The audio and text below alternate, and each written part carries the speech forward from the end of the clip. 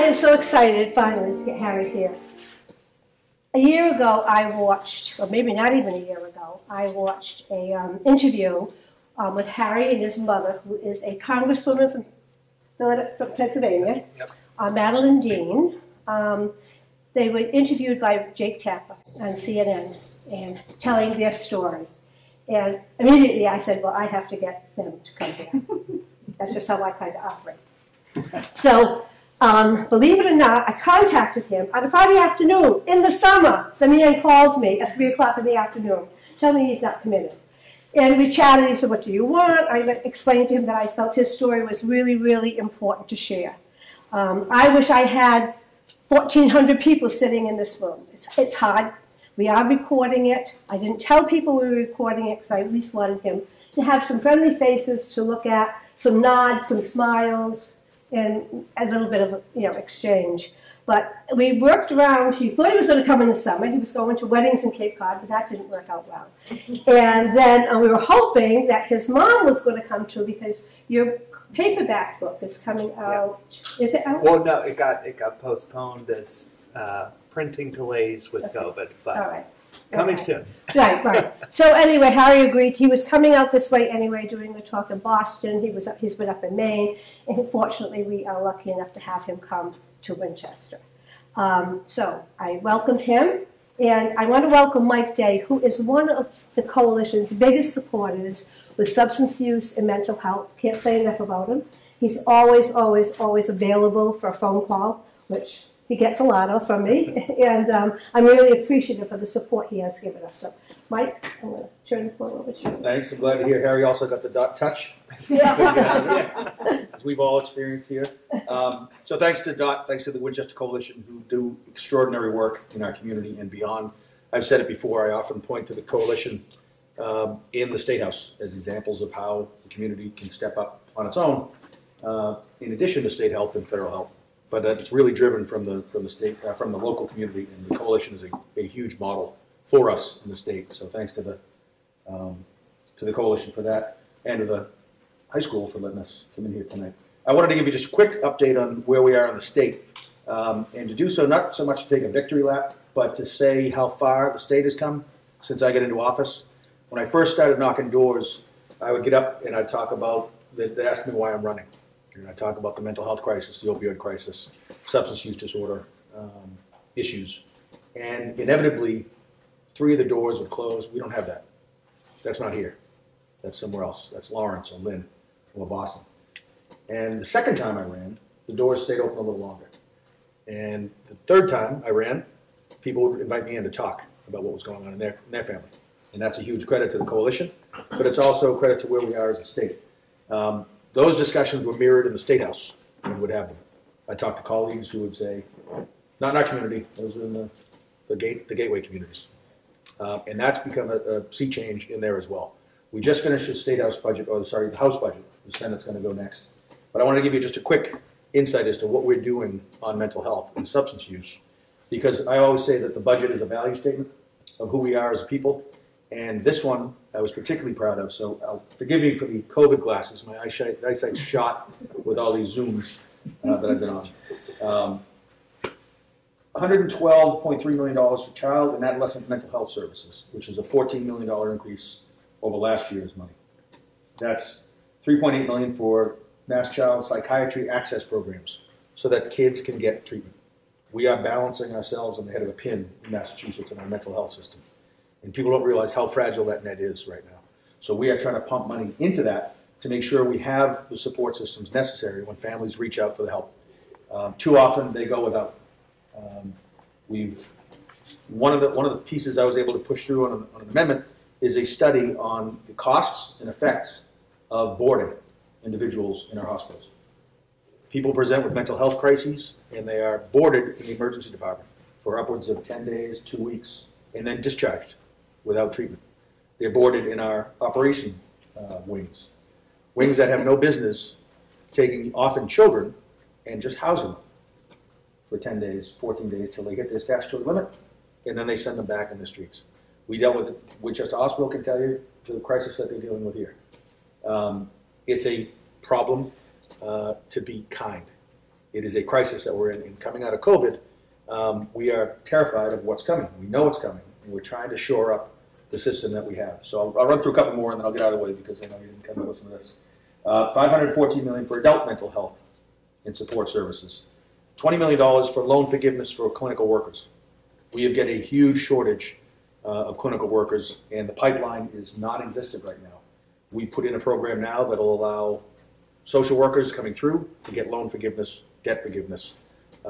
That's just a seed money that we're starting that program with, so that we can get that help out into our communities. There are a few others that I won't talk about. I will close by introducing Harry, but also saying how much I admire him for his story and sharing that. I just talked about it a minute ago. I come from a stereotypical Irish Catholic family. I'm the 6 out of 7. My dad was 6 out of 8. Mom has, tons of first cousins. We have every mental health affliction you can think of in our family. Alcoholism, drug addiction, anxiety, anorexia. You name it, the mental health affliction, it's in our family. And I don't say that to say that, look at us. And I don't say that we're the exception to the rule. We are the rule. And every single family in our community is dealing with this. It has, as I said, become a sea change for the better. And it's thanks to people like Harry who get out and tell their stories honestly and openly that we can actually address these types of situations and where we are as a society honestly. So with that, I will stop. Again, thanks to Dot and the Coalition. And huge thanks to Harry for what you're doing and for what we're going to hear tonight and what you're going to continue to do for work. Harry, thank you very much.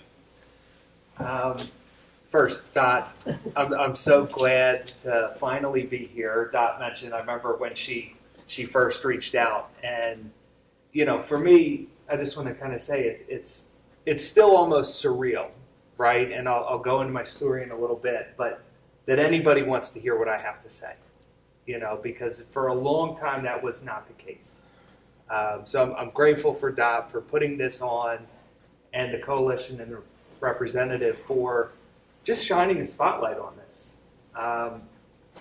Something I like to really always kind of start with is ask people just what comes to mind when you hear the word addict or alcoholic. And I know the representative used the, which I think is the right language, substance use disorder or person with a substance use disorder.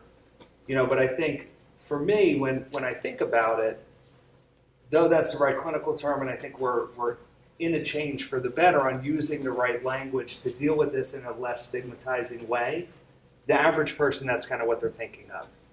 And I'll go into my story a little bit and tell you, but there's times in my story where that stereotype, that image probably really fit.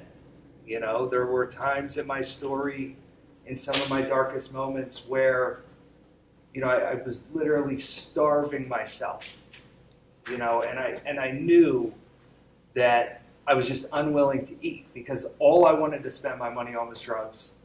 And all I wanted to do was do anything I could to strengthen the high, right? So my solution to that was I'd only eat every couple of days when the migraines were so bad that even opiates couldn't fix it, right? And I would go to a gas station and I'd buy, in Philly we have these little cakes called Tasty Cakes, and it was 85 cents for 400 calories, and that would knock out the headache. So that was what my life had sort of boiled down to at times. But I want to talk a little bit about how it got there, because it wasn't something that I envisioned ever happening to me. And I'm far away from home, but I'm also from an Irish Catholic family, and my mom is the youngest of 7, and she and I, in our book, she really talks about her family of origin, and there's no doubt throughout the whole family, I'm not the only one. But growing up, in a lot of ways, I was sort of shielded from family members and from others that had these problems, and when I grew up sort of upper middle class. I had a lot of opportunities. I went to a good school, and I was really unaware of what could happen. And early on, I went to the DARE program, and my takeaway for me from the DARE program was that drugs are bad and people who use drugs are bad. So by the time that I started, there was already this built-in shame that I was doing something wrong, that I was doing something that was, against what I believed in. Because I remember in 5th grade when I got my certificate saying I had passed DARE, I swore to myself I'm never going to do any of those things. Not going to smoke cigarettes, not going to drink, not going to do drugs. I couldn't even fathom what drugs were, but it happened so subtly, right? For me at 13, I started drinking, and that one was pretty easy to justify because my parents, who were great people, they drank, right? And it was just an age thing. I was not there yet, but people that I admired, and in our society and our culture, drinking is just so ingrained that we don't really think about or talk about the risks with drinking enough. So that really seemed okay. And for me, once I sort of chipped away at that, I found that I loved the way that it made me feel, right? Because growing up, I was surrounded by friends. I was a popular kid. I had a ton of friends. I did a lot of sports. I did all sorts of things.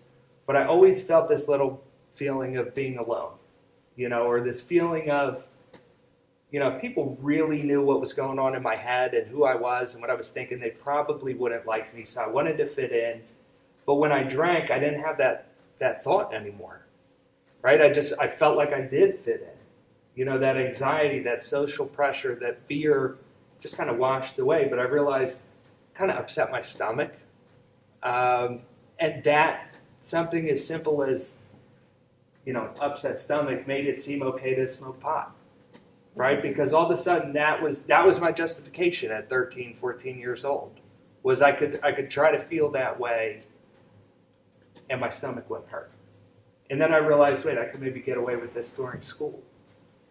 Because I'm not slurring my words, it's maybe a little bit less noticeable. And that's really, for me, where it started. I started using a lot, was in high school. Sort of sophomore year in high school, I started smoking pot all the time. And again, I'm still telling myself I'm not going to go further than this. I looked down and I judged people who used pills. I judged people who did cocaine at that point. And somehow one night I got drunk and I did cocaine. So it was this slow progression in the beginning that, I think is just important to highlight, because anybody who's been through this, I've met an incredible number of people who are struggling and are in recovery. Nobody wanted to end up the guy who was starving himself and eating a tasty cake every 3 days. That wasn't my plan. But there also weren't a lot of consequences for me at school, right? I was able to hide it. The only time my mom ever knew that I was drunk, and this is through a full-blown sort of horrific couple of years, was one time, and I was 13 years old, and she found out because all my friends got arrested for underage drinking. So I had to go get picked up because I was hiding in the woods because I didn't get caught. And they picked me up and they knew that I was drunk. But from that day on, I continued to use. And my mom could never pinpoint it. Right? She knew something was wrong. She knew something wasn't right. But, she exposes, through, and I learned a lot from her through reading her portions of the book that we wrote together, was part of that was a sense of denial from her perspective, right? She grew up in a family. Her father was a pharmaceutical executive, in the 50s, 60s, was talking about mental health as a disease and schizophrenia and these things as a disease. So she thought she had this concept of, substance use disorder as a disease, but she couldn't spot it in me, right? She had blinders on because deep down she didn't want that to be the case. But I want to fast forward just a little bit to sort of what my senior year in high school looked like, because it started to progress that way. But by senior year, I was using cocaine in school, in the bathroom, between all my classes, and was constantly high. And I was able to hide it for quite a while, and things were going well. I did well on my SATs. I got into 13 colleges. I got all these scholarships for academics. And I just looked at that, and I knew internally that something was going really wrong because I hated the way that I was living, and I lived in such shame. But I had people around me saying, you're doing a great job. You're doing so well. And I used that to just justify continuing down the path that I was on, because if I have these external things, right, and that I had learned from the drug use, I always reached for something external to try to fix a problem that was internal. You know, and eventually I got caught in school, and the school system is a little bit, I think it's made incredible improvements, but when I got caught because I was high at school, you know, I got called into the dean's office, and, you know, he searched me, couldn't find anything, but he knew I was high, so he sent me for a drug test.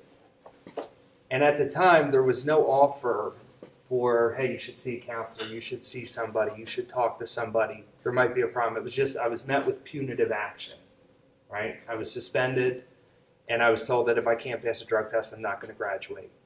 And nobody in that experience told me that, hey, maybe you need help.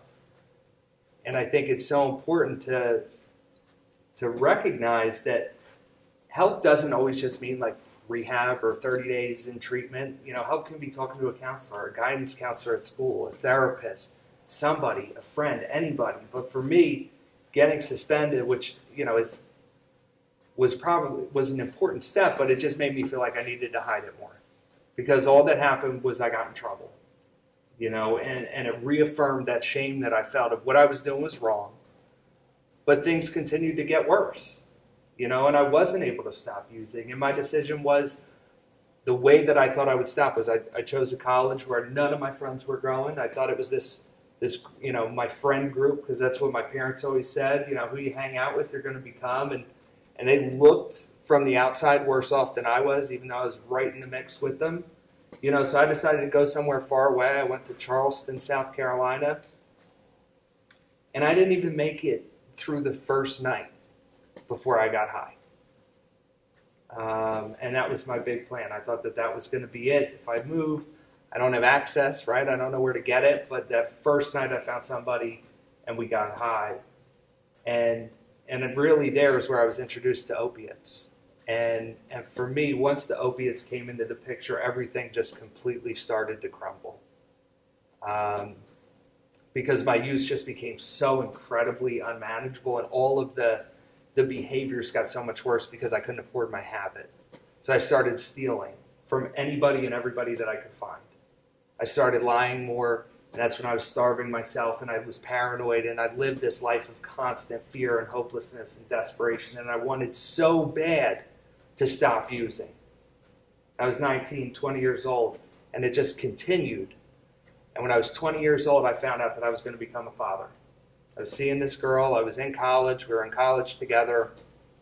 And she told me that she was pregnant. You know, and I was like completely hopeless, broken, desperate. But in that moment, I felt so much hope, because I truly believed with every part of me that having a baby was going to pull me out of this. That all of a sudden, if I'm a father, my love for my daughter is going to be the thing that just stops me from using, because I know it's wrong and I want to stop, but I can't stop. And what ended up happening was I dropped out of college, started working in a warehouse, and I did everything I could to try to stop using the opiates. And I put together a couple of days right before my daughter's birth, and I was able to witness her birth with a clear mind. And the first person that I texted was my best friend and my drug dealer, and said, hey man, you got to come see the baby and we got to celebrate. And before we even left the hospital, I was in the parking garage snorting lines with my daughter up there, telling my friend and dealer that, hey man, I quit. I stopped. I beat this thing. This is how I did it, as I'm snorting lines, believing that I had this thing figured out. But the next day I was sneaking out of the hospital because I needed more. And for that entire year, I can't even almost express the hopelessness and desperation that I lived through. To know more than anything that what I'm doing is wrong. To step over my daughter to go get high. Right? And I grew up with incredible, loving, supportive parents, and here I am, 20 years old. I moved back in with my parents. I'm working a dead-end job, and I'm stepping over my daughter to go get high. And I'm justifying it, saying that if I'm in withdrawal, then I can't read her a story. I can't change her diaper. I can't take care of her if I'm so sick.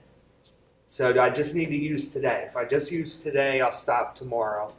And I did that for a year, and I tried other things during that process. And some of the things that I tried were I tried to become a cop.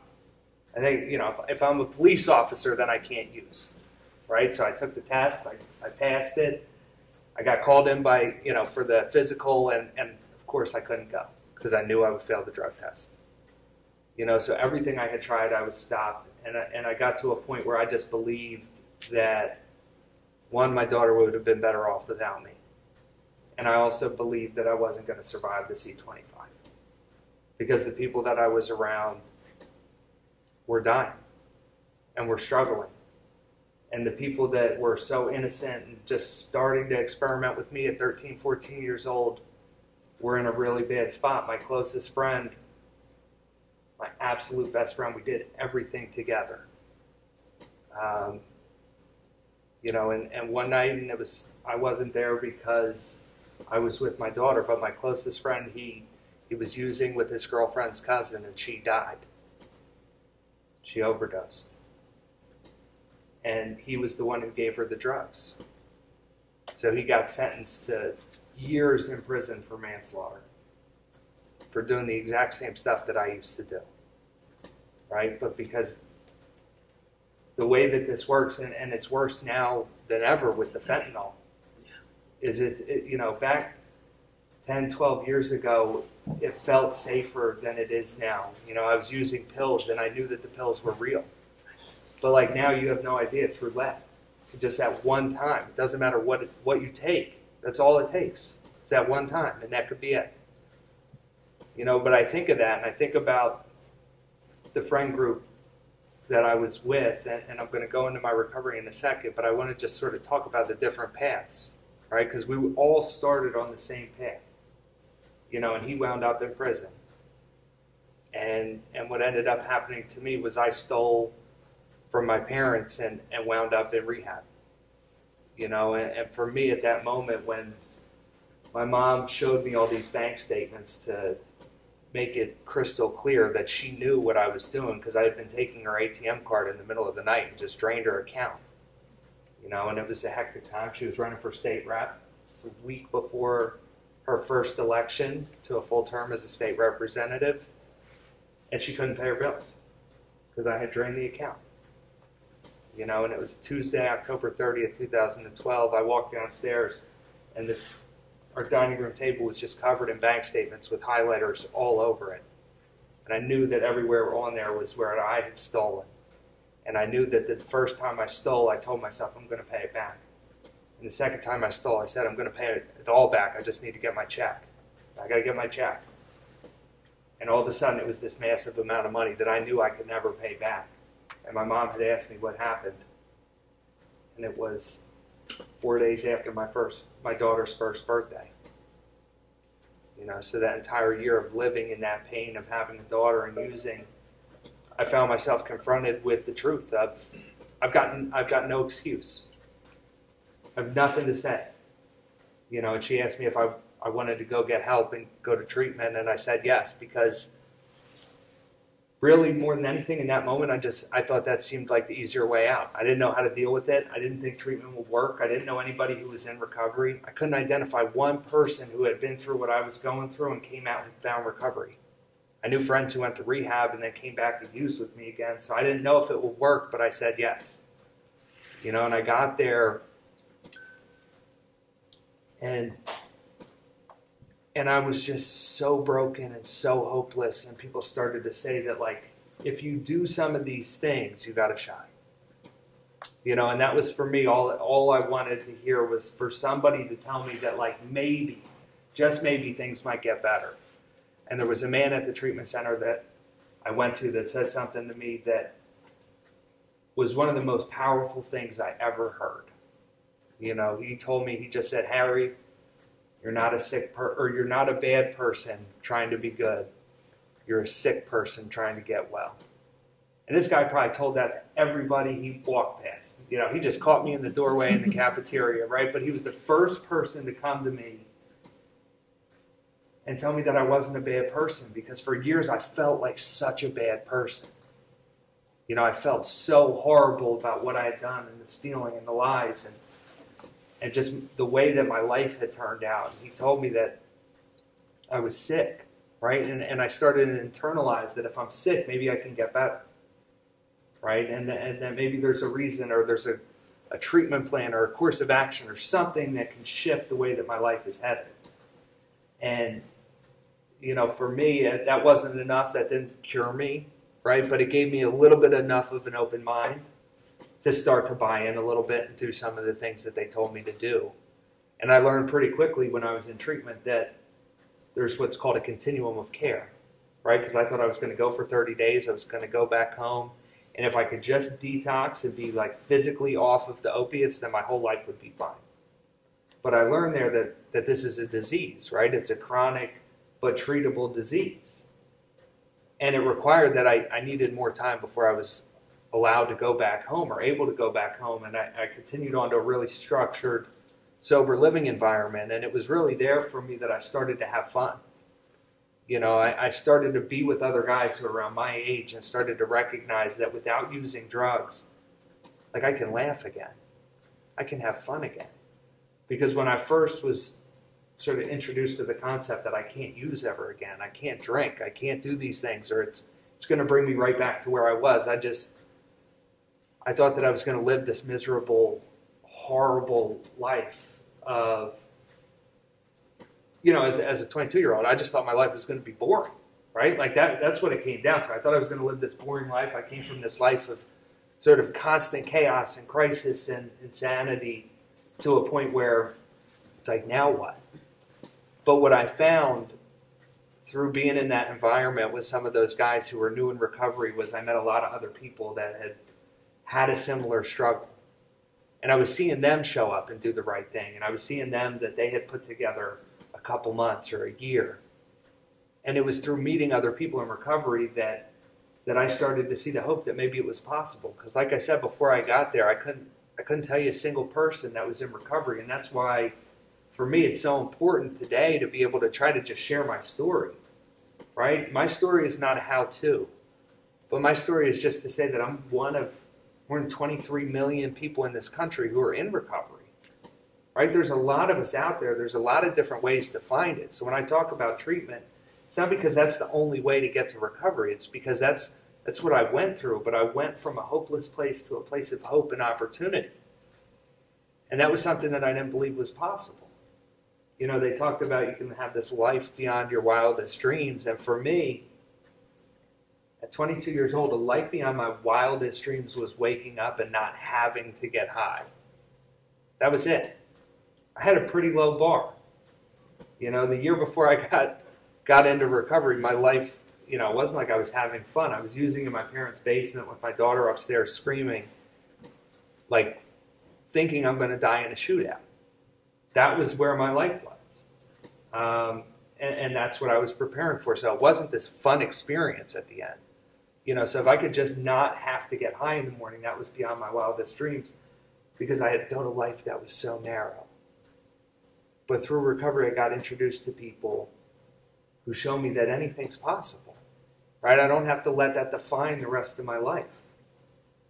I can do something that's meaningful to me. Doesn't mean I'm going to win the lottery or like be a super rich. I'd love to, but like, you know, that's not what it's about. But it's about rebuilding those relationships with my parents who I devastated and put through years of torment. You know, and my mom and I talk about trust a lot when we do these talks together. You know, she often says when she went to the bank and the bank teller showed her what was going on, her thought was, can she ever trust me again? Right? Because it's a normal thought. You know, the person who's given me everything I ever needed and I'm stealing from her. You know, in the middle of the night, could she ever trust me again? And it didn't happen right away. I didn't, you know, go to treatment and all of a sudden she trusted me. It took a long time of consistently just doing little things but following through. It's an expression I love. Trust is lost in buckets and gained in drops. It's a whole lot easier to lose it than it is to build it back, but it's possible. You know, my mom and I today have an incredibly close relationship. She says I'm probably too honest with her most of the time. Painfully honest with her. And I know from sort of exposing some of the things that we went through in our story, definitely painfully honest with her. But that's just one of the many things. So part of the way that my life has started to unfold since I've been in recovery was I was really private about it for the first few years. My mom was getting into public service, and I worried about her. I worried about being a liability for her. I worried about myself. Could I sustain this? Is this real? Everything up to that point in my life that I had gone for, I had failed at. Can I keep doing this? Can I keep going? And I found that just by continuing to do the things that were suggested to me and just trying to do the right thing, relapse hasn't been a part of my story since October 30th, 2012. And that's possible. And that's not always the case. I have a lot of friends that have struggled with relapse. And this is the other part that I think is critical, right? Because I talked about my friend, who found himself in prison. But I had a really close friend in recovery, one of my new best friends, right? And he had a son my daughter's age. Guy was brilliant in recovery for a few years. He went back to school. He got a master's. He was a therapist, and he relapsed, right? And I remember when that happened, thinking like, I'm just going to be here for him, and I knew he had done this, and I had this hope and this belief in my mind that like he was going to come back, but I knew he was continuing to struggle, so he'd come over my house, while he was struggling, and we'd still hang out, but it was a little bit different. I kept a little bit more of a boundary up with him, and one night he went down to Philly and he never came home. He died. He overdosed while he was driving. And I know his family so well. I know his son so well, his ex-wife so well, his parents. And it's just like that reminder of how fragile all of this is, right? That it's something that we need to just do so much about. You talked about some of the resources that are going out there, and I think that that's so critical because the budget really does show where the priorities are, right? And we're in a time where so many people are struggling. And as we come out of COVID, but throughout COVID and before COVID, this was on the rise, right? The numbers were continuing to rise. And now in the last 12 months, we're over 100,000 overdose deaths, right?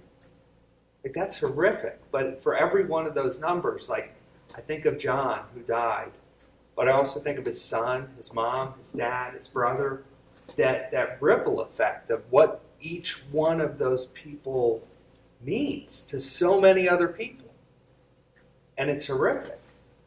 But I think I'm here to just try to shine a light on the fact that recovery truly is possible.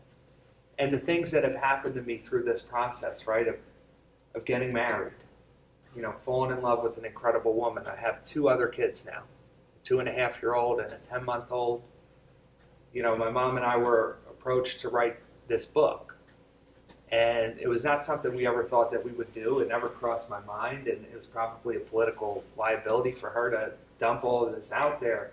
But it was something that was so important to us, because if we could just share a little bit of hope in a time that can often feel really, really hopeless, that like maybe if we can just help one person, it's worth it. And it's my hope that we might be able to help a couple more than that. But if we can help one person to just shine a light on this and let people know that it's okay to talk about it. And I get so excited anytime I have an opportunity to speak, more than anything because the fact that you're all here to hear and listen, right? Not because of what I have to say, but just because people are willing to engage in a conversation about a topic that can be uncomfortable and shrouded in shame and stigma and fear, and people don't want to talk about it. But what I can tell you from my experience, having written this book and told my story, the number of people that have come up to me and gotten vulnerable with me and opened up to me, and that doesn't even have to be about substance use.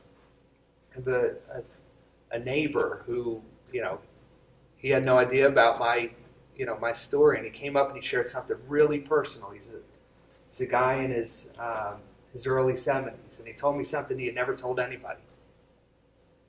Because he felt comfortable because I was willing to be vulnerable with him. And I think in this day, we just need more compassion. We need more empathy. Like our society right now is just constantly battling over these little things, and we need to meet people with empathy and compassion. So I want to start to wrap it up because I really want to hear questions and I want to hear from all of you. But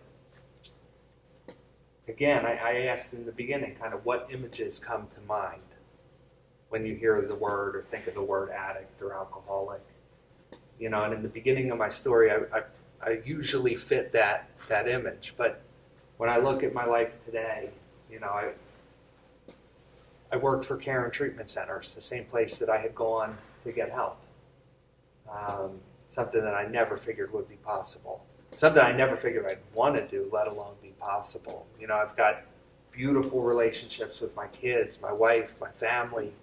I show up on time.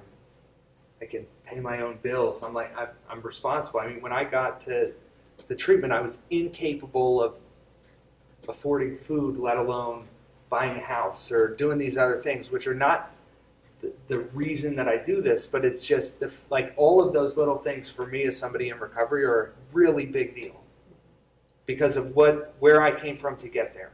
I couldn't fathom paying car insurance. Couldn't fathom it.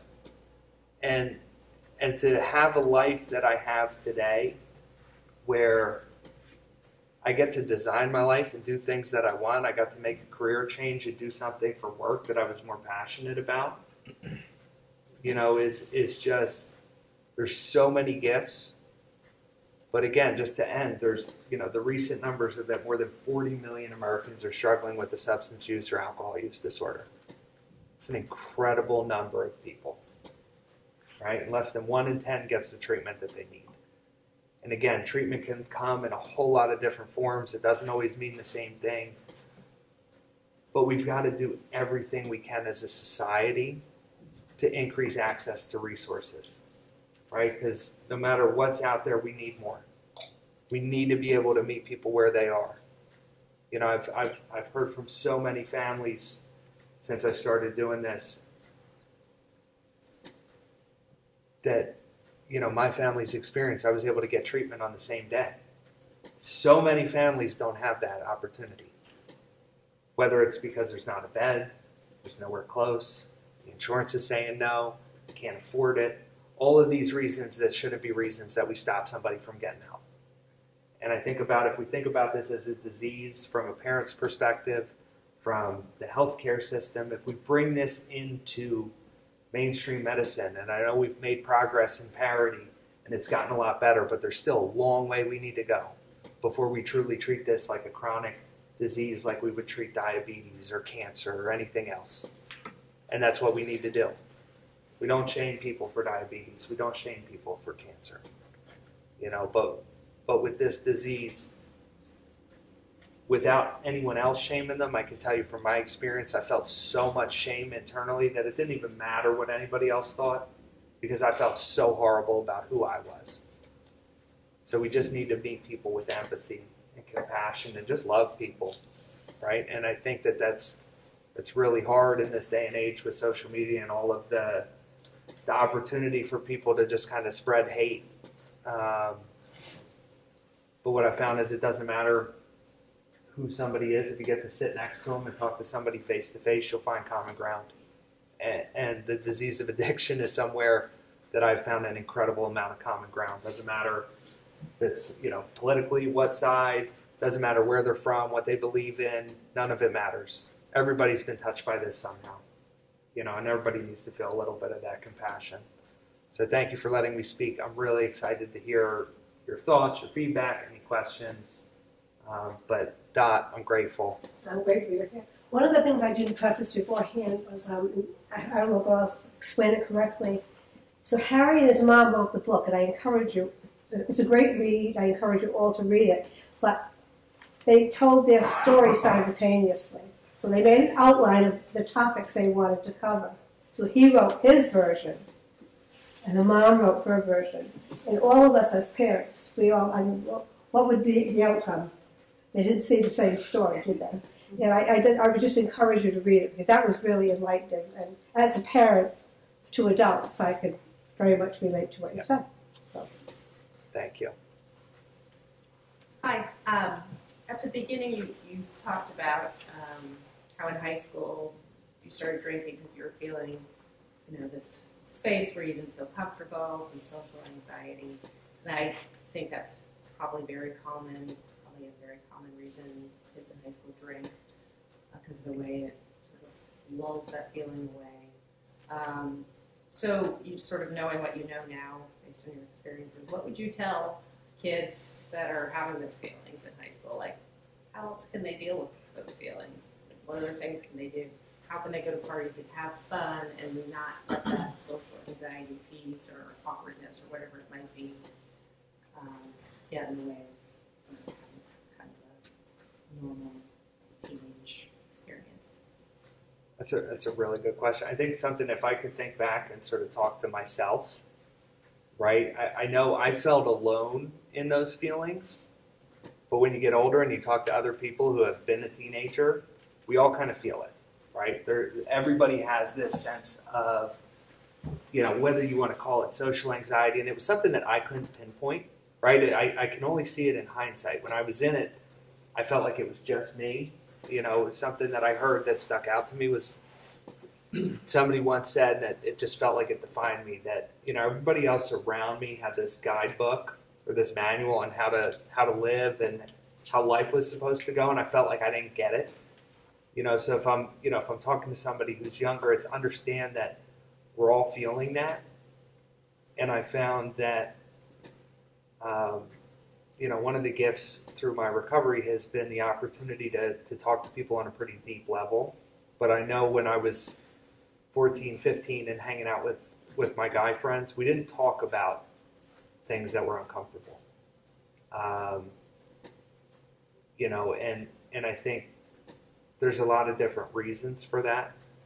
But I think it's important that you find people, or at least find somebody, at least have one person that you can get honest with on a vulnerable level, because it doesn't have to be the whole group. You don't have to share everything with everybody, but you got to have at least somebody that you can just be fully transparent with, because I felt like I never had that. I never had one person that I could really open up to. And had I had that, and I have those people today, and most of the time I get really vulnerable about something I feel so uncomfortable about, and they're like, yeah, I feel that too. And I think it's critical that we all have somebody that we can be really honest with, because then if something does start to go wrong too, they can help call us on it and check us. Another Irish Catholic here. So I have addiction through my family, and I spoke to my kids. They're now 19 and 21, so we kind of got through the crazy years. But how do you balance consequences with education? Like you said, when you got suspended, it caused you to withdraw even more and hide. But you also don't want to let kids have a free pass. So whether you're parents or the police department, like, how do you balance kind of that wanting to make sure the kid gets the help they need, but also, if they mess up, they do have some natural consequences? So yeah, I think consequences, I always hate them when I get them, but they're important and they serve a real purpose. I think that what's critical is that if we're recognizing that somebody might be struggling and the consequences are really maybe related to substance use or alcohol or some other thing that's deeper that's going on, that maybe they get a consequence, but we continue to kind of let them know that, hey, there's these other resources available, whatever they are. That could be just talk to somebody. And I think what's really important is that we let them know that there's no judgment if they take advantage of that. Because I felt like there was a lot of shame in, asking for help. I was afraid to ask for help, and I wish I had been presented sort of openly with, these are the things. And there was a long time that I was really hard-headed and I wasn't going to listen. But I think the more that we just talk about what is out there, and talk about it in a way where it's okay, right? It's okay. We support it. We support you. We love you, but we just want what's best for you.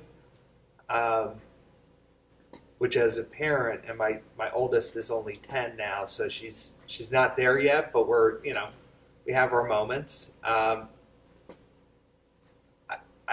starting to learn how hard it is with children, to be able to sort of take the emotion out of it at times. But I think it's so important to just let them know that I love you no matter what. I'm not going to enable you. I'm not going to give you a free pass to do something that's going to be really detrimental. But if you need it, I'm going to help you get the help that you need. And I think that it's just so important that we let them know that our hand is always out if they want or need any help.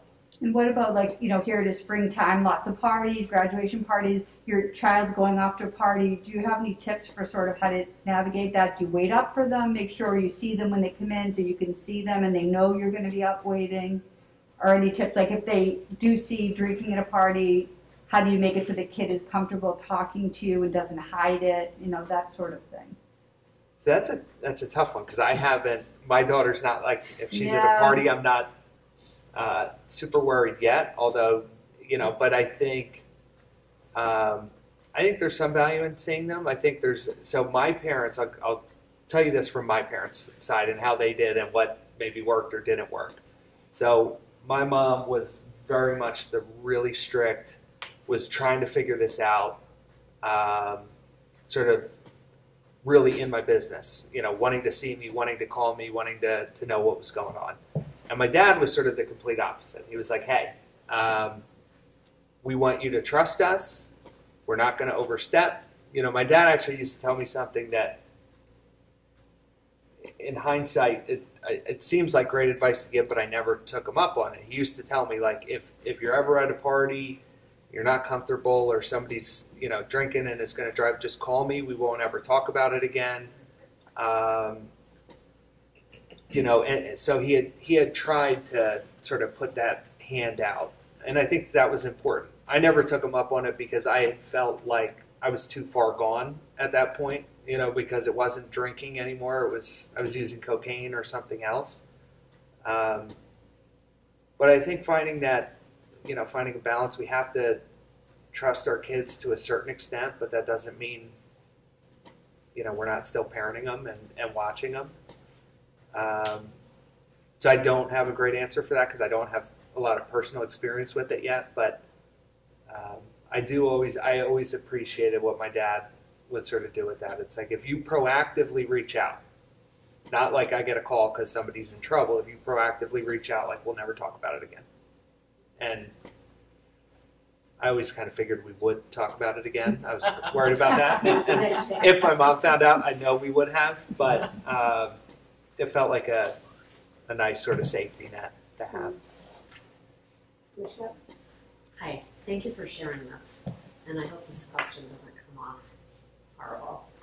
But, like, was your mom not up watching you come in? Did your mom not notice you were on cocaine or slurring your words? I mean, my parents from Ireland, crazy, like, they were watching.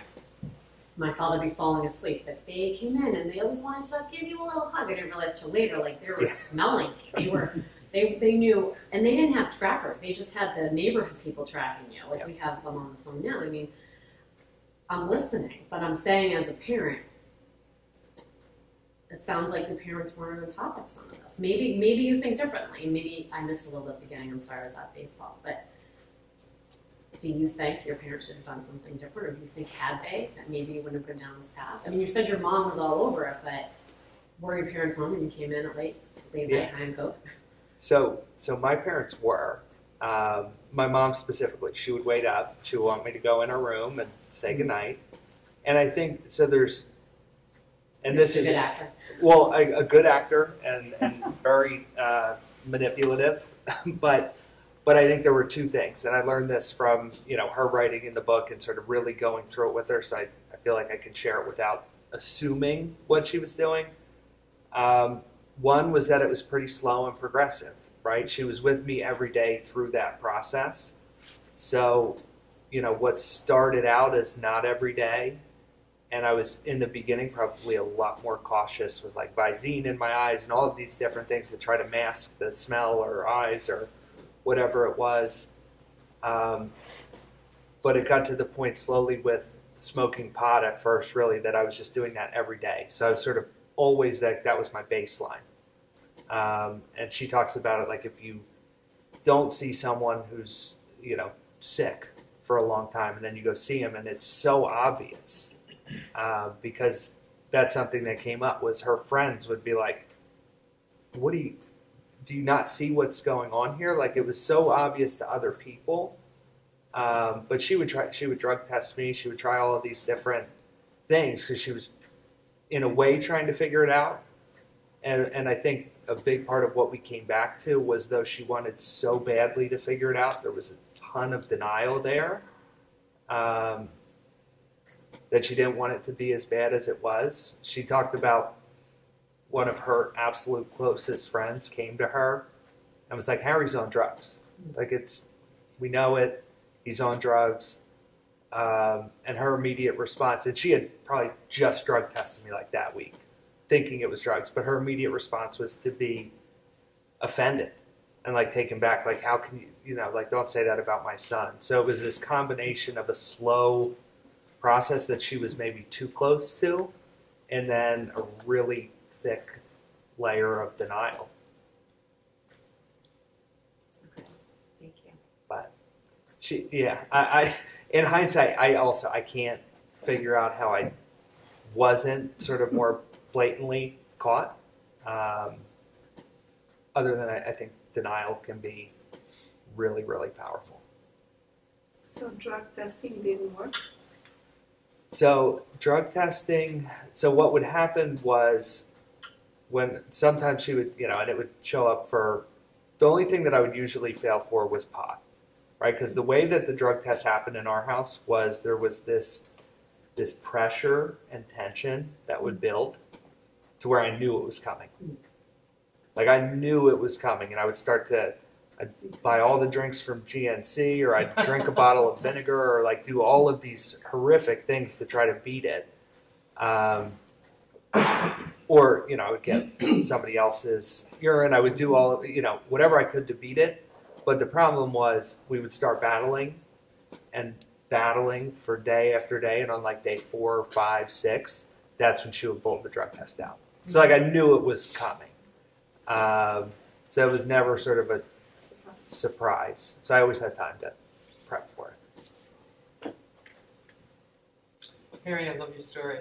Thank Absolutely love it. Do you ever speak to the kids, like high school kids? Occasionally, from time to time. It's less so. I think I've been getting more requests recently with COVID sort of easing up. So where I did a lot of speaking in the Philadelphia prison system, sort of earlier in my recovery. That was something for me that was really important, an area that I could try to give back, which, at times is very uncomfortable because I'm there. I don't have a criminal record, but at the same time, there's, I often say I was treated unfairly fair. There's no question that I should have, wound up there. So that was really important. But, I'd love the opportunity to speak to more high school students. Yeah, I think your story would really resonate with me because, like I work here at the high school, and I'm a retired drug and alcohol counselor. So, I'm sorry if I was laughing at inappropriate moments in your story, but it brought me back to a whole other world that I absolutely loved. And the kids sound just like you did. Like, I can handle this. Yep. This will not be a problem. And for the majority of kids, while they're getting through high school, we don't become aware of the problem. But the problem is so deeply rooted by the time they leave here. It's scary. Yeah. When you get them as young adults in treatment. I am the punishment for drug and alcohol here at the high school. So a kid will get the suspension, but they also have to do 6 hours of conversation with me. Oh, great. So we've been trying this for years, just to try to reach out so people do know there is help available. I had 2 kids go through the high school, and what helped me get my kids to the high school was when my daughter was 10 in elementary school, we made the parents of that grade level, so there were 90 kids at our particular elementary school. We knew that they'd go up to middle school and then high school and not be friends, you know. But we promised that we would honestly keep an eye on each other's children. And if we had concerns or we heard stories, like, you know, my kid would come home and if they thought they were in trouble, they'd trash somebody they went to elementary school with. Yeah. You know, if I believed that story to be true, you know, I'd give that kid's mother a call and say, remember our pact, no judgment. You need to know this is the rumor about your kid. And it worked for 90 families. We were able to do that and keep an eye on our kids with no one being the wiser. And I never caught any flack, and I didn't get flack when they called about mine.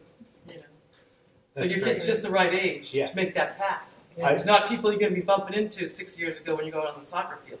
You know, they're not going to hang out together. No, I love it. It makes me think of that. It takes a village. It does. Because it really does. You know, and that's where, again, you know, my mom had that one friend tell her, but by then it was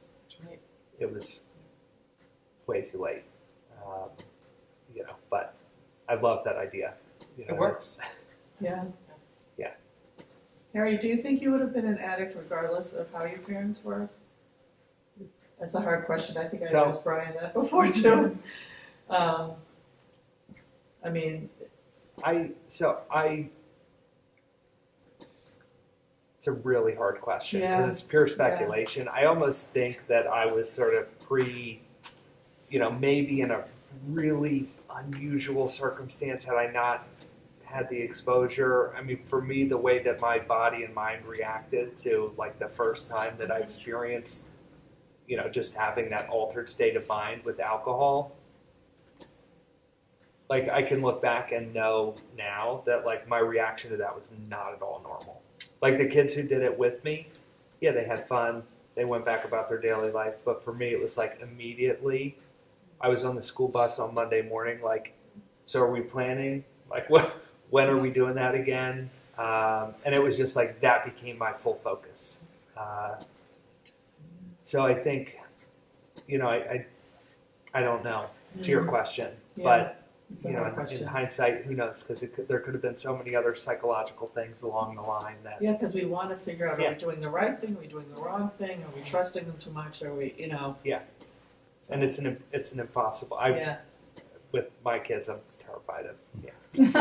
In some ways, didn't you just answer her question? Because you talk about how you're not a bad person trying to be good. You're a sick person trying to get better. A person, you know, our bodies react different. Someone can get cancer from smoking, and someone else doesn't. So I think, you know, nature versus nurture, but. I really think addiction might be part of your DNA. It's certainly not something you want to go do or become. And I think, you know, that, you know, like you said, that reaction is, you couldn't help how you felt. And the other kids who might have done a line or hit off a bomb, they're like, yeah, whatever, and they'll walk away with it. I know growing up, I have friends who could pick up and put down Coke and others who it ruined them. Yeah. And I don't know why. And it wasn't, you know, like you said, good parents, bad parents. It's just they had the ability to pick it up and put it down, and others don't. I have a question. You said something in the very beginning. You said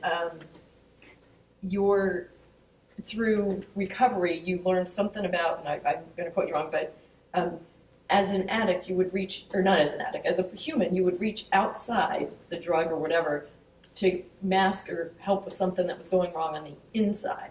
So is that part of the key that we need to unlock is, and you might have talked about this too when you said, find someone who's like you, who can talk about you. Like you think you're alone and you're the only person who's feeling this anxiety or this misfit or this whatever.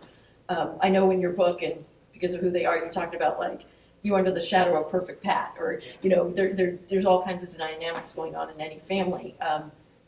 Do you think that, is there a way that we could get to that quicker and faster? Is there maybe with a program like fixing what's on the inside and not looking to drugs and alcohol or whatever to help? Is that? Yeah, I think, I mean, for me, that's been critical. And I think so part of the interesting part of that is like, again, when I put the drugs down, didn't immediately solve all my problems, you know, and that that tendency still existed. So I remember for me when I had a few months, in recovery, then I started to put that on other things.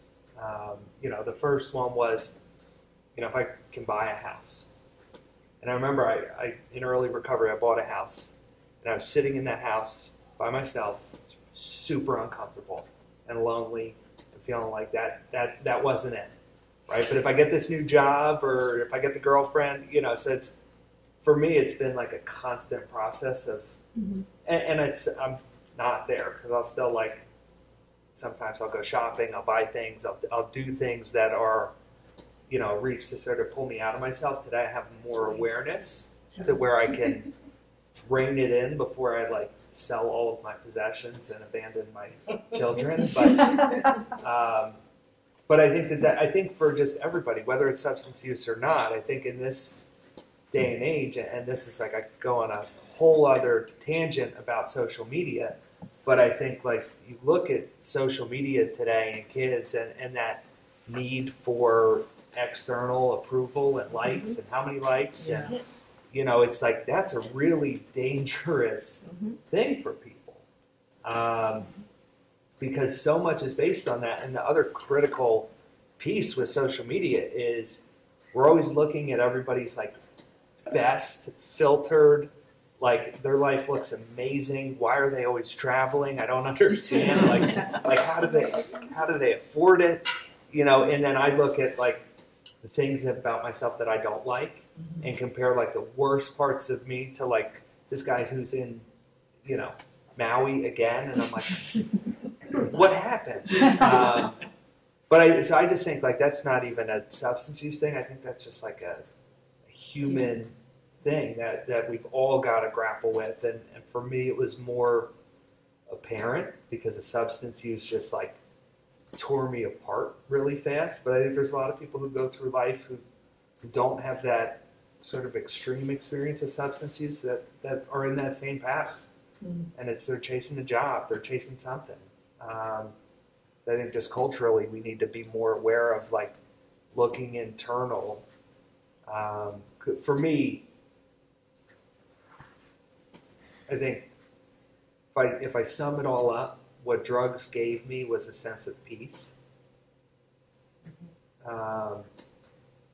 And what recovery gives me when I'm working on it and actively working on it is that same sense of peace. But I can still lose that in recovery and get caught up in things that are not what's in my best interest. But that's what I always chased, was that feeling of my mind would stop racing and I would stop focusing on everything around me and just was able to sit and be content. I'm sorry if I missed this at the beginning. Did you play sports? I feel like the kids today, or a lot of the boys, are just so overscheduled and busy, but in a way, I have to say, they're up at baseball at 7 a.m. They can't be on all that. You're going to notice it. But they are. Yeah. So I'm sure I'm saying they're not. I'm saying, I think also they want to perform well, so they know oh, I have to go to bed early, I have this big game tomorrow. They're competitive athletically, so they want to do well. I'm just thinking, was sports a big part of your life, and do you think that would have helped, or maybe not at all? I think there's value in whether it's sports or just having hobbies, or things that you're passionate about. So I played a lot of sports in grade school. I got to high school, and so I went to this school which is known for having a really good football team. And I got to high school. I am not joking. I'm in the 90s pound range, and all of a sudden I go out for the football team, and I'm playing with guys that are 250 pounds. So that didn't last. So my football career imploded, unfortunately. But then once that happened, I wrestled for that first year. But for me, what you're right about is, and this is probably a warning sign potentially, was all of my extracurriculars by sophomore year in high school were gone. I dumped all of it to go do other things. And another, this maybe answers part of your other question also, so the schedule at the high school that I went to high school in Philadelphia. I lived in the suburbs. So a lot of people went to that high school. It wasn't super close. So you'd go on the bus in the morning, get on the bus like 7:30 in the morning. School was over at 2:10, but buses didn't leave to go home until 5:20. So I didn't get home till 6. So I had from 2:10 to 5:20 to run around Philadelphia. And nobody sort of just not have that accountability of where I was or what I was doing. So that was a prime time to Can I ask a question? And this can tap into both your personal and your professional. You know, growing up in the 80s, you know, obviously alcohol since prohibition has been, you know, legal. What do you think of the legalization of marijuana? And is it a gateway drug? Is it not? Like, so you've been on both sides. I mean, you've got your personal, you know, and then you also work in, you know, all these in the recovery center. So you deal with these issues day in, day out. What's your opinion on the legalization? So I have, in a lot of ways, a really torn opinion on it. I think that it's so multifaceted. So I'll say from like my work in a treatment center, the number of teens especially that I see coming in that are, you know, in psychosis or, you know, we have an adolescent program where I work. That's the number one primary substance is marijuana for adolescents. And the number of them that are having severe other mental health challenges as a result of that is a problem. I think for me what I see as sort of some of the biggest challenges are, one, the rush to legalization I think in a lot of cases creates this false sense of safety. And I think that that's a big problem. I think if you look at alcohol in particular, we talk about the opioid overdose death toll, over 100,000. Alcohol kills another 100,000 every year. But we don't talk about that. And alcohol for our adult population is the number one primary substance. And again, it sort of gets swept under the rug because culturally it's so ingrained in our society. And I think that there's a lot of risk with marijuana in terms of rushing to legalize. At the same time, I think that I don't agree that people should be incarcerated over marijuana.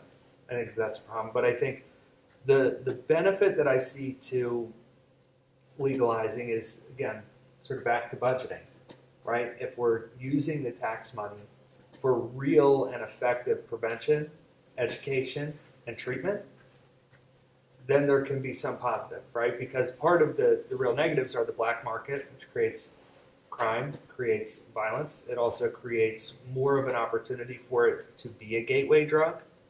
But I think we need to be really, really cautious in how we talk about this effort to legalize because it does create this sense of it's okay.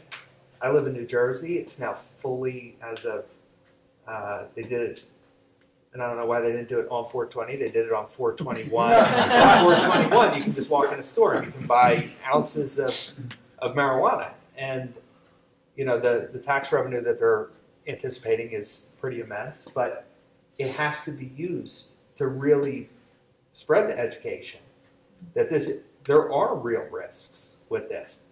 And to put in money for prevention and treatment. And I think I'll wrap it up with this because I could talk about the marijuana thing forever. But I think so much of what we talk about when we talk about substance use all the time is treatment, treatment, treatment. If we want to really make a change, we have to do better prevention, right? Again, we've got over 40 million people that meet criteria for a substance or alcohol use disorder. That's the bigger problem, right? How do we try to curb that so that when, my kids are almost too late for them, but like when I have grandkids, so that they're in a just different culture where that is not the case.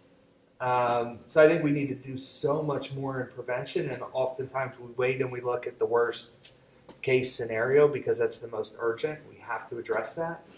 We got to find treatment for those people, and there's not enough treatment. But if we want to make a real change, we've got to change the way we think about substance use disorder, the way we talk about it, and the way that we try to prevent it. First of all, incredible job. I think you were able to articulate your story in a really powerful way. This kind of really piggybacks on what you were talking about regarding alcohol. And I know a lot of people want to talk about adolescent substance use disorder. I work in treatment as well, and really what we've seen over the past couple of years, especially on the heels of COVID, is a staggering number of first-time treatment seekers between the ages of 30 and 60 for alcohol. And, if you're working remotely and most of your meetings are held on Zoom, sometimes that 5 o'clock hour comes earlier and earlier. And I guess my question would be, you spoke really well about what you do as a community for the children to make sure that we're holding the children accountable. How do you hold other adults accountable in your community? And where do you see that going? So I think you're right. It's been so hard because the normal accountability has been work. You go to work, you can't show up to work drunk. That's going to be noticeable. But when you work from home, really take that out of the picture. And it's a lot easier to hide something, or if you're having an extra rough day, you just turn off your camera. If you're on the Zoom, but you're, just have it turned off. We've seen the same exact thing. The number of people that are coming in new, and the number of people that are coming in that had clean time or sobriety, whatever you want to call it, that relapsed. And many of them had years, right? But because the supports that they had built, whether it was community meetings, whatever it was, all sort of disappeared.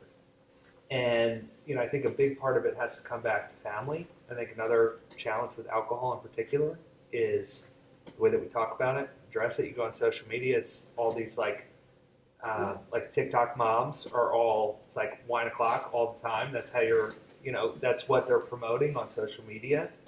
And I think we don't do a good job in talking about the risks of alcohol. But I think we need to, if we start with our families and try to address it. One of the things, so my dad read the book. He drinks wine frequently. He got really nervous for himself. So after he read the book, he stopped drinking for 6 months just to make sure he could. But I think the more that we just have these conversations and normalize talking about, alcohol use disorder and substance use disorder, and remember that like everything else, it's on a curve, right? So there are people who are incredibly high functioning who struggle severely with alcohol use disorder. And that doesn't make it okay. And usually it's in that dynamic where it's hardest to get someone into treatment. And I'll just add to it, I think we've seen an increase, and there's still not enough women that seek treatment. Women are usually the last to seek treatment because they're, the mother, they're the one keeping everything together in the household. So normalizing that it's okay for women and moms and others to get help. But again, I think so much of it just comes back to normalizing the conversation in our culture. If we want to talk about alcohol and have as many commercials as we do, let's talk about hey, if you run into a problem, these are some of the resources, because people don't, and this is where sometimes treatment can get a bad reputation, is people don't look into what they need until they're in absolute crisis mode, and then oftentimes they make a decision in a crisis that's maybe not the right fit, or maybe not the right level of care. So if we're open about it, talk about it, let people know what's out there. If they do find themselves or a family member in a crisis, they might know where to go. Let me just add one thing on the education piece you guys are touching on. We stopped tobacco use for the most part through education and through constant hammering of that message. As a society, we decided to do that. We haven't gotten there yet with alcohol or drugs. You see the ads on TV, my kids are watching them with the woman in the respirator saying this is because I smoked. and they're immediately, why would anyone pick up a cigarette? It's anathema to them to think of that. We're not there yet with alcohol and drugs. Yeah, and I think of that with cigarettes.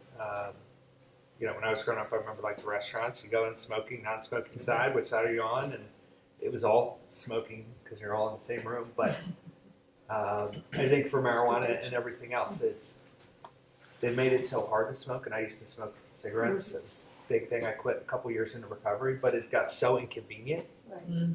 Socially unacceptable. Yeah, it was, I mean, you You can't. really felt the trash of Yeah, smoke. you can't even smoke outside in most Right, places. right. So it's like Right. this is, you know, it became so inconvenient. And I think if we're looking at that with, you know, you got a long way to go on alcohol. But I think if we're looking with marijuana in particular, what does that look like? What does sort of legalization look like and those norms around it? So I live in New Jersey and I work in Washington, D.C., so both of those places it's fully available and you just smell it everywhere. Absolutely everywhere. And there's no test for it. Like with alcohol, there's the blood alcohol Yeah. breathalyzers. Yeah. With that's a little scary. So yeah, we've got to do more of that education. Michael, I will send you the coalition's new brochure on women and alcohol.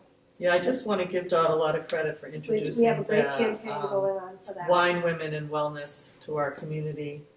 And it's been a struggle, honestly, because kind of like drunk moms is like funny. Like it's there's Mommy Needs Vodka, you know, that Facebook Mommy's page. time out.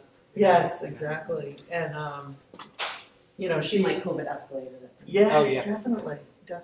But it was brave of Dot to We're not finished. yeah. We're starting to talk about that subject, but it's Not been hard. judgmentally either, just education. Just put it Yeah. out there. Well, Dawn, I remember you said something once at one of those meetings, and my kids were really young, Mm.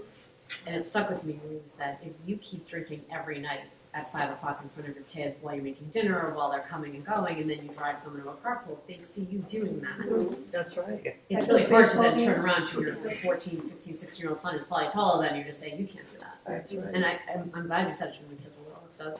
It's true. I mean, you're their role model. So you talked a lot about the external things, and I always give Brian a lot of credit. Every holiday I reach out, I don't care if it's Columbus Day, I thank him for my recovery every day. I'm very sick of it. So I think, well, let's just say Brian and Michael are both in recovery. They both had their own bouts with substance, right? Michelle, I don't even remember Brian. Brian is someone we've watched the Ambrose I for remember. a long time Both ago. older. How you doing? I know. I feel older too. So and then, Michael now has become involved Okay, in the great. coalition as well. The big thing I wanted to talk about was like eliminating, like when I came in, Brian did a good job of eliminating my excuses for me. I was looking for any reason to get out of recovery. Luckily enough, I took a lot of those away. I didn't have a career. I was homeless. I didn't have a lot, but a lot of things I try to do for people in early recovery, even young kids, because there's a lot of reservations. Like some of these kids are coming in at 20, 21, they're not even legal enough to drink yet. Right. And part of my job too lately, there's like Brian taught me this, is trying to eliminate those excuses for them. Help these people with FMLA, help them with maybe some core things that they're going on. And as long as you take away those external things, I think it helps that person just focus strictly on their recovery. And I think that's for the family as well. Family is so, so important. Like, it shouldn't be a mom or a dad's job to try to do the core thing for them. Like, they've already been through enough. Like, they need support group therapies for them. And we get to tell them the same thing their parents have been telling them, but when I heard a different voice, it clicked. I needed another alcoholic to tell me. And it's about making the family's job easier, and the person that's struggling, make their external life easier so they can focus on that one thing they're supposed to do. And I feel like you really did that in your life too. And I don't want people to have to go through what I went through. I shouldn't have to be homeless. Like, I see these kids, and it's hard. You want it more than they do sometimes. But, you know, I think long-term and plans that you go to treatment centers that have long-term plans. My 20 years of behavior wasn't going to be fixed in 5 days. But once I got into the hands of the right people, these people like Brian gave me tools to use the rest of my life. I used to be so nervous about having to live in a church basement for the rest of my life. And my life is completely different today, like the ultimate freedom. But they gave me tools to act my way out of it. It's one thing to read a book, but if you don't apply that knowledge that you read in your book, what's the point? You know, and in these places like Brian's house, like Michael's house, Liberty, they give you the tools and they give you actions to act your way into being a better person. And I think that's absolutely tremendous. And I feel like more people need to understand that, you know? Well said. But I appreciate it. Thank you. Very well said. Yeah, the one thing you said, which I didn't touch on, and I usually do, is you talked about the family. I mean, like, this is a family disease, you know, and it's easy to, you know, for a family member to just put all the attention on the person who's struggling, but they need help too, you know. So where I work, we always say that the patient is the family and the family is the patient, right? That you've got to try to heal that family system, and we talk about resources and what's available. It's critical that, you know, for parents, for loved ones, if it's your spouse, your parent, your kid, whatever it is, there's help for you too, you know, as a family member. And I think that so often, because a lot of times what we see is you get one person from the family, you put them in treatment, and you put them back into the exact same environment with the same patterns and the same way of thinking and all the same struggles, and it can oftentimes lead to a negative outcome. My mom always says that the family is like a mobile. You know, when one spins out, the whole system goes with it. You know, so I think it's just critical that we deal with this for the whole family. But yeah, thank you for sharing that. Thank you.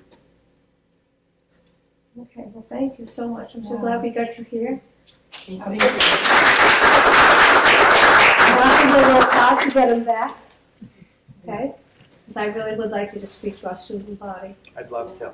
Anybody here that feels strongly after listening to his message may want to send a message to, you know, a principal, a superintendent, or somebody to say it was worthwhile and that we should continue the conversation. But the biggest thing for me is that, well, you know, I wish we could have, my goal was to have an auditorium full of students during the day, and an auditorium, not a library, but an auditorium full of parents in the evening to continue the conversation, the takeaway. What did the kids hear? What did you hear?